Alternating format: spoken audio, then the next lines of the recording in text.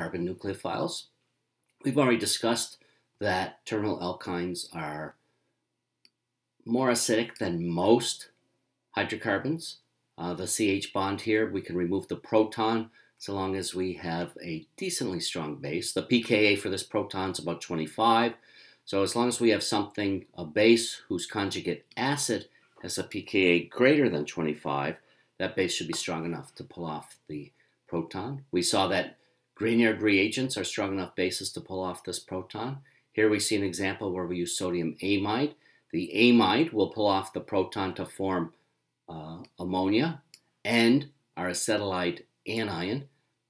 This is a carbanion, which can then be used as a carbon nucleophile to react with an aldehyde or ketone. And here we're showing the acetylide reacting with acetone to form a bond between the carbonyl carbon and the alkynyl carbon. Here's the new bond that's been formed. We then have to work this reaction up with a source of protons. We only need a mild aqueous acid for the workup to protonate that negatively charged alkoxide. And we get these reactions in high yield.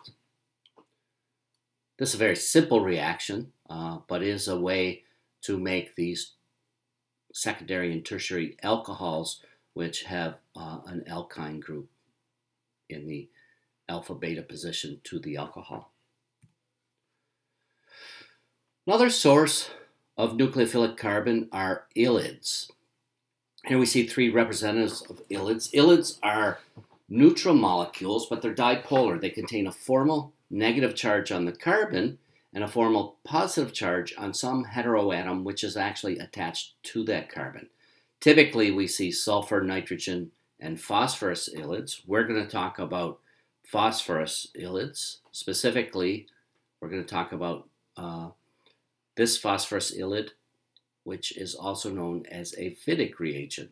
Notice we have a positive charge on the phosphorus, negative charge on the carbon. We can draw a resonance structure, which just has a phosphorus-carbon double bond, but the actual compound has a lot of negative charge character on carbon and a lot of positive charge character on phosphorus. With that negative charge character on the carbon, it can act as a nucleophile, and the lone pair of electrons can reorganize by attacking the carbonyl carbon.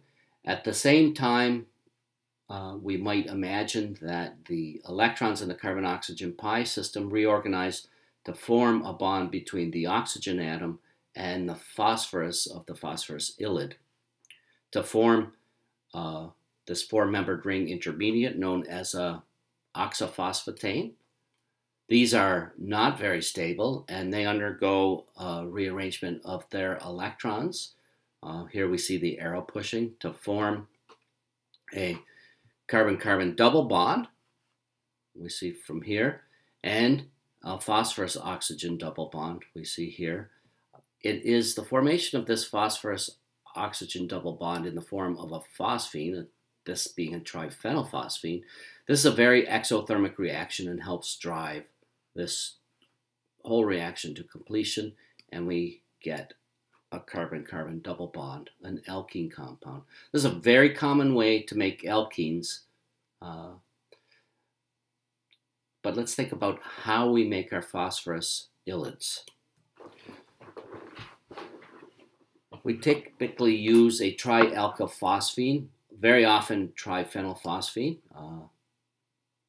It's quite nucleophilic, and it can react with an alkyl halide. We can really only do this reaction with primary and secondary alkyl halides. The secondary alkyl halides will undergo elimination if there's any protons on the carbons next to them, so that it's not very often that we see that. When we get these reactions, we eliminate a halide and we get a triphenylphosphenium cation. Then we need to take a proton off of the carbon we just installed. We need a strong base to do that. Typically, we'll use something like phenyl lithium, sodium hydride, sodium amides, all of these may be strong enough to pull off that proton to form our phosphorus ylide. Here we see a specific example of triphenylphosphine reacting with methyl bromide to form methyl triphenylphosphonium ion. And then we react phenyllithium as our base to pull off one of the protons from the carbon next to the positively charged phosphorus to get our Wittig reagent, our phosphorus ylide. Again, here we see the reaction.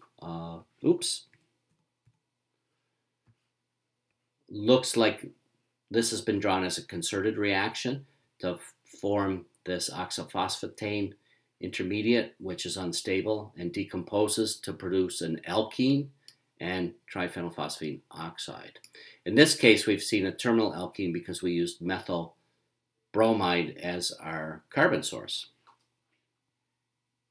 There's another proposal for mechanism that does a better job at explaining some of the products. So here we see the whole mechanism. We take some trialkyl phosphine, we react it with an alkyl halide to form our phosphonium salt. We then use a strong base to pull off one of the protons on the carbon I've circled to form our phosphorus ylide. The phosphorus ylide, then we can, instead of the concerted reaction we showed previously, we can do our typical carbanion addition to the carbonyl group to form something that's called a betaine. That betaine can have trans or cis configuration. What we see in the Newman projection is that there's a lot of steric interactions between that very bulky trialkyl phospho group and whatever alkyl group was on the carbonyl carbon. So a lower energy conformation has that alkyl group over here and anti to the triphenylphosphine group. That relieves a lot of steric strain. This is a more stable conformation, much more likely to occur, and it ring closes to form those oxophosphatanes. And this pathway, the lower energy pathway, leads to the Z-alkene, and the higher energy pathway leads to the E-alkene. This additional intermediate, by invoking it, it helps to give an explanation for the fact that these reactions very much favor formation of the Z-alkenes. There's another derivative of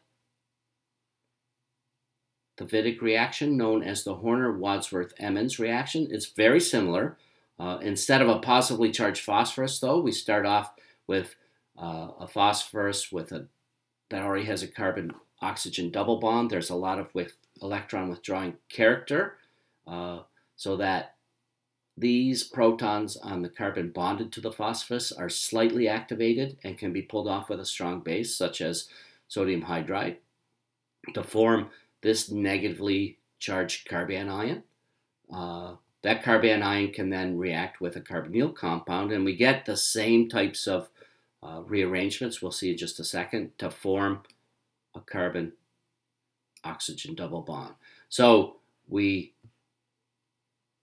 end up removing two of these protons and this oxygen to form a double bond between the carbonyl carbon and the carbon that was formerly next to the phosphorus in the phosphonate ester. Let's take a look at this mechanism. So we form our anion. We use some strong base to pull the proton off of our phosphonate ester to get this anion, and it then is a good nucleophile and can attack the carbonyl carbon of an aldehyde or a ketone to form this negatively charged intermediate, which will ring close to form something that is very much like the oxophosphate, a four-membered ring with a phosphorus-oxygen bond that is somewhat unstable, and it rearranges and kicks off, in this case, a phosphate anion and our alkene. In this case, we get the trans product as well.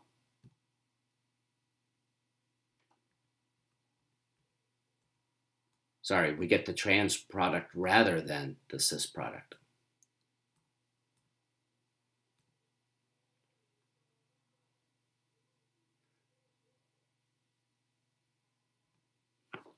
So that's the end of what we want to talk about in terms of reactions. This is just to remind you that you will be having a midterm Wednesday, February 5th in Huggins 206. And take a look, we've covered all of these reactions either in class or in videos. So these are the reactions you're responsible for.